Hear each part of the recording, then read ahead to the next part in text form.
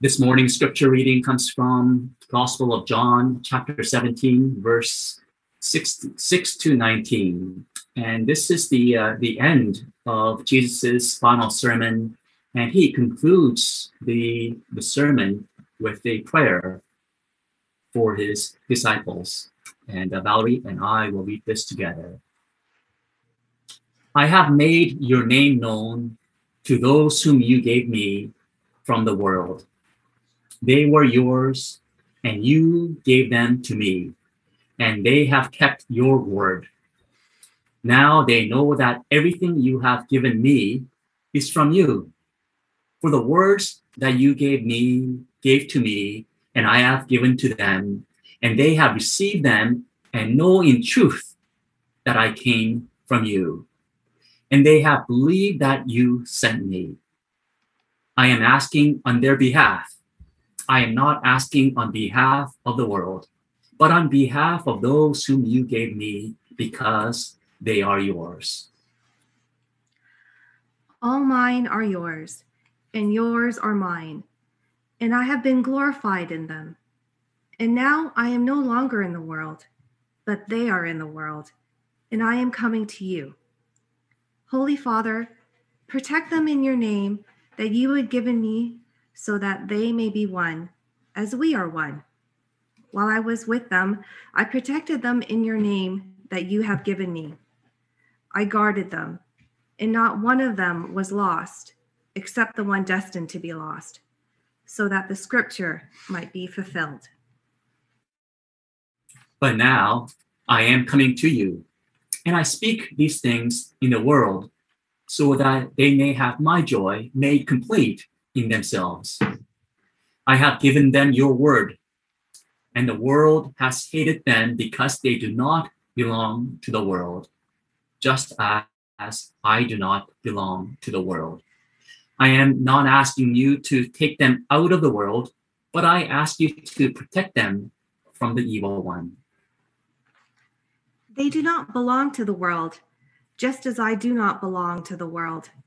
Sanctify them in the truth. Your word is truth.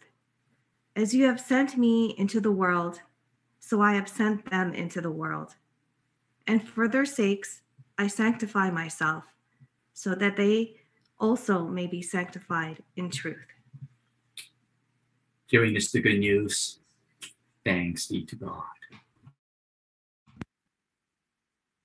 If you were to offer a last bit of advice to your students or children or grandchildren before you die, what would you like to say to them? When we had a funeral service for Reverend Ken Howlett, his son Reuben told us what the good Reverend had told him. Reverend Howlett said, help others and enjoy helping others. I like the second part of that advice, to enjoy helping others. It is as good advice as any that I have ever heard. It is simple and yet so profound that would make a huge impact on our lives as well as others. As for Jesus, according to John, he had a lot to say. In John's gospel, there is a final sermon that Jesus gives to his disciples filled with encouragement, heavenly teachings, and it concludes with a prayer. What is interesting and particular to John's gospel that is unique among all the other gospels is that the author of John's gospel focuses on the secret mystical teaching of Jesus. Today's scripture reading goes to the soul of Jesus as he offers these words of prayer. I have made your name known to those whom you gave me from the world. There are lots of names for God. I have read that there are over 800 names for God all over the world. In the Bible, some of the names are Yahweh, Jehovah, El Shaddai, Elohim, Lord God. Then there's the name that God revealed to Moses on Mount Sinai when God appeared to Moses through the burning bush. Moses wanted to know the name of God, and surprisingly, God replied. This is the only time in the whole Bible or anywhere else that I know where we learn of God's name from the mouth of God. God says to Moses, "Thus you shall say to the Israelites, I am has sent me to you." I am is the name of God. In John's Gospel, Jesus says I a lot. I. I am the bread of life. I am the light of the world. I am the good shepherd. I am the true vine. I am the way and the truth and the life. No one comes to the Father except through me. Jesus says, you will die in your sins unless you believe that I am. For the Hebrew people, what Jesus was saying was scandalous. For a Hebrew, there is only one good shepherd, one true vine, one bread of life, and that is Almighty God. Jesus is not claiming to be God as such, but he is proclaiming an intimacy of God as he says, all mine are yours and yours are mine, and I have been glorified in them. When we look at Jesus, we see God. When we listen to Jesus, we hear God. When we eat Christ's bread, we eat the soul-nourishing bread of God. Then Jesus prays, may they be one as we are one. This passage has been interpreted as Jesus praying for church unity or as theological unity. If that were the case, then Jesus' prayer would have been an utter failure, as there are so many different denominations and so many different theological understandings.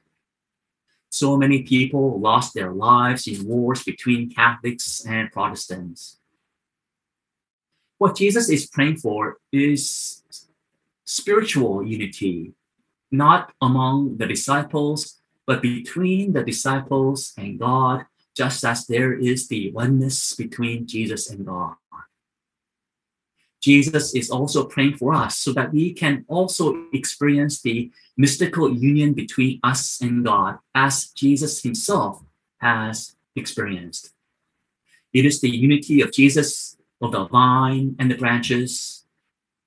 It is understanding God not as a separate being who lives up in heaven, but rather as the essence of life within all of us and in all created beings here on earth and throughout the universe. I was lucky that I was ordained at a time when ministers were sent to rural part of Canada to start our ministry. The process was called settlement, and it has since been abolished, perhaps within the last 10 years. I say I was lucky, even though I went all the way to Cold Lake, Alberta, and Pearson, Saskatchewan at 2-point charge, even though it felt so lonely and so isolated. I say I was lucky because I fell into depression and I wanted to quit ministry far too many times.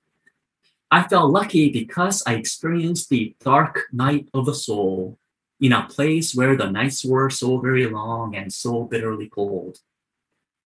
Mind you, it was so horrible that I would not want to wish it on anyone else. Yet, it was in that place of spiritual loneliness that I craved for God's presence more than anything else in the world. It was in that state of desperate struggle that my mind and heart finally broke open to see the meaning of God's name as I am.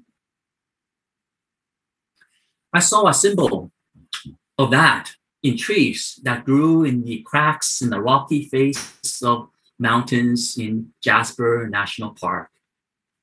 I did not just see a tree, but I saw the indomitable spirit of life in the tree. And I remembered the God who said on Mount Sinai, I am.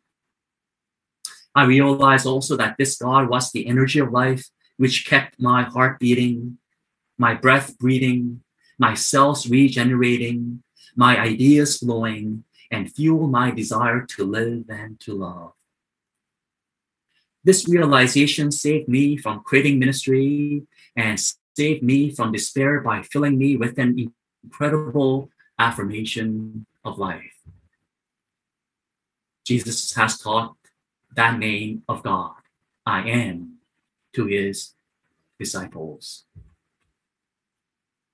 Ultimately, John's gospel proclaims God is a life we enter, a love we share, and the ground in which we are rooted. This changes the way we must think about Christianity. The good news of the gospel is not that we are not a wretched, miserable, fallen sinner in need of saving grace from eternal fire. Nowhere does it say the dreadful, guilt-producing, and guilt-filled mantra, Jesus died for my sins. We are not fallen. We are simply incomplete. We do not need to be rescued, but we are invited to experience the power of God's overflowing love. Our task is to reimagine what it means to be a human being.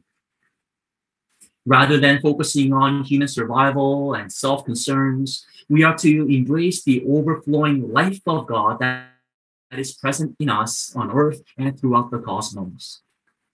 What Jesus is trying to tell us is that true life is discovered when one is free to give life away, that love is known in the act of love, and that we are agents of God's eternal spirit. That is how Jesus lived as he gave his life on the cross, and as he lived as a channel of God's infinite love and healing.